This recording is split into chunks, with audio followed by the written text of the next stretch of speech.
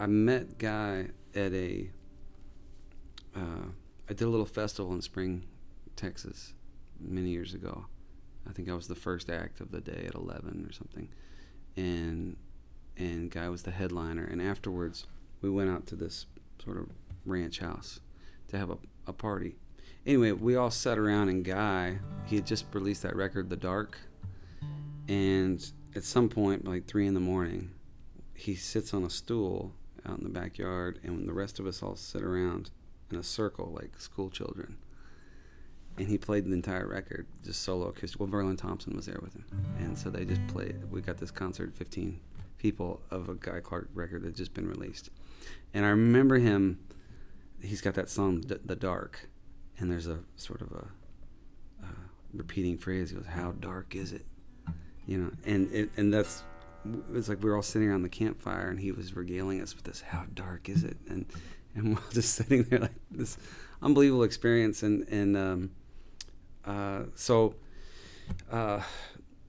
that record was a big one for me, and then I kind of parlayed that into getting to write with him. I just called him up. I said, "Dude, you don't remember me probably, but you bummed a bunch of my cigarettes a couple months ago, and I'm going to be in Nashville. Can I come over and write a song with you?" He said, "Well, come on over."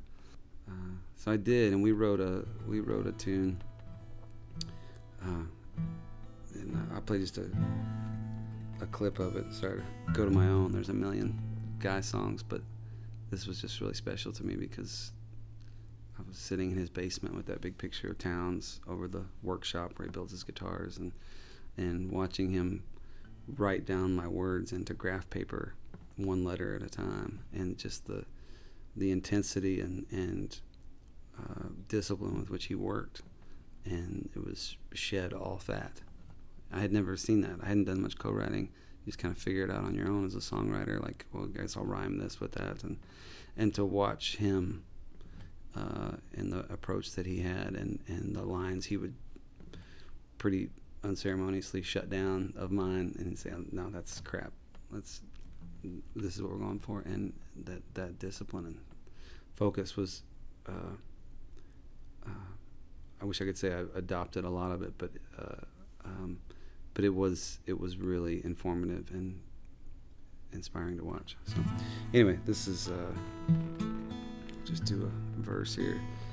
Well, take me to River Town, where you can't tell night from day, and everything is forgiven that did not wash away, where dreaming comes too easy.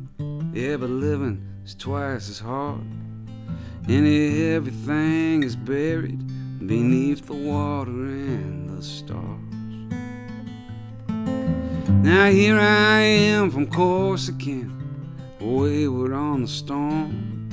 I've been rolling empty sevens since the day that I was born.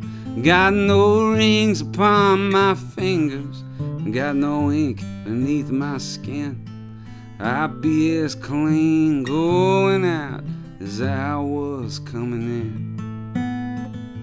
And I'm gonna wash my sins in the Angelina River. And all that she could take from me was all that I could give her. And time will take you back, and time will bring you home. I turned my back some time ago, and now I'm going home. I forgot the lyrics to my own song, but anyway, it was really cool. It was an amazing experience to walk out of that day and have written a song with Guy Clark.